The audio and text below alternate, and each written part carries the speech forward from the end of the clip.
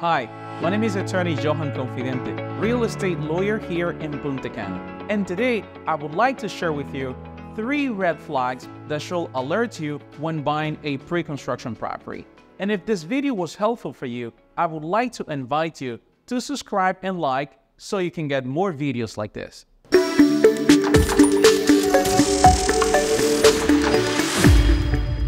And the number 1 red flag in my list is when the developer is not in capacity to prove that he's the legit owner of the land where the project is going to be developed. That is a huge red flag because now you're buying from somebody that has not been able to prove that he owns his property, and eventually that might constitute a problem. Eventually he might not be able to deliver this property, or there might be a litigation or situation with this land. So the very first thing that you have to do when buying a property is to make sure, buying a pre-construction property, is to make sure that this land belongs to the developer that is selling that unit to you. It's very, very important that an expert real estate attorney make those verifications for you before you commit to contract signing, before you make big payments.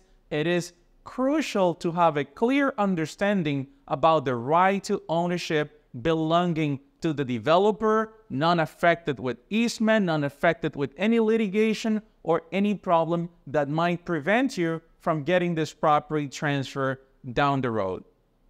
The second red flag in my list has also to do with the documents that prove that it is a legit company, it is a legit owner, but also that the property is free and clear. I might be buying the property from its legit owner, but does that mean that the property is free and clear? It does not. It requires a real estate attorney to go over all the necessary documents for the due diligence to confirm that everything is in good standing, that there is no easement, there is no litigation, there is no public or private debt that might be affecting the property, because you might be buying from the legit owner. But if the property is not free and clear, down the road, you will definitely have some problems to get this property transferred to your name. Therefore, when buying a pre-construction property, it's not sufficient by having a contract that protects your interests. It's not correct just reviewing the contract, but not reviewing the necessary documents to confirm that the property is free and clear. It is very, very critical to review and do a deep research to all the necessary documents and confirm that everything is in good standing. Last but not least, when the developer encourages you not to use an attorney to represent you.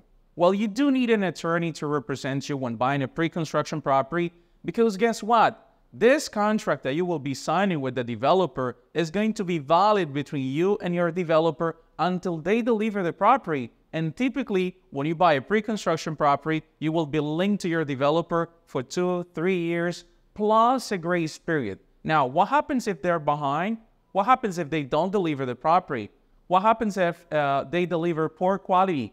Then you need to have those provisions in the contract, and it's not sufficient that you get to review it on your own and make sure that you're happy with the contract. No, you need an attorney to go over this contract, to review all the necessary documents along with the contract, and make sure that the contract offers the necessary guarantees and protection in the event of a problem. Because if there is a problem, we all need to go back to the contract to see what does the contract say about this particular situation. So it is extremely, extremely recommended, highly recommended for you to have a real estate attorney to represent you. You cannot rely on the developer's attorney to just give you a contract, because it's not about a contract. It is about a process that starts with ownership, a process that continues with a due diligence that we have to perform to make sure that everything is in good standing. And then we move forward to contract to make sure that the contract protects your interests, to make sure that the contract is aligned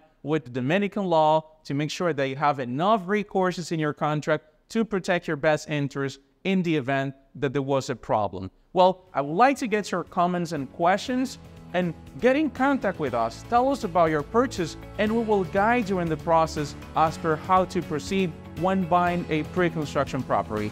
Thank you. I'll be looking to hear your comments and questions.